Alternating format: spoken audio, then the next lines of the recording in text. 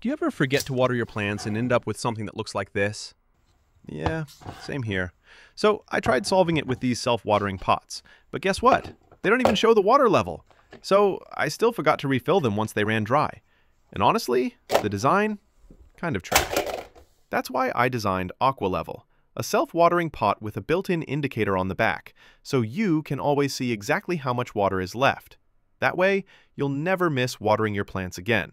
When it's time to add water, it's super easy. Just pour it directly through the funnel at the back. No need to take your plant out, just fill it up. The system fits a standard 120mm flower pot, held above the water so your plant's roots don't drown. You can even choose between two versions. Plant-friendly. This one spills instantly if you overfill, so your plant never sits in standing water. Floor-friendly. This one gives you a little buffer, about 10mm above the max, so your floor stays safe. And the best part? You can completely change how it looks. The inner system stays the same, but the outer vase is fully replaceable.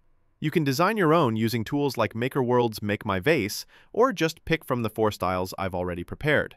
The whole project is completely free to download right now on MakerWorld, along with a simple assembly and customization guide. If you like the project, there are a few ways you can support me. Give it a like or a boost on MakerWorld.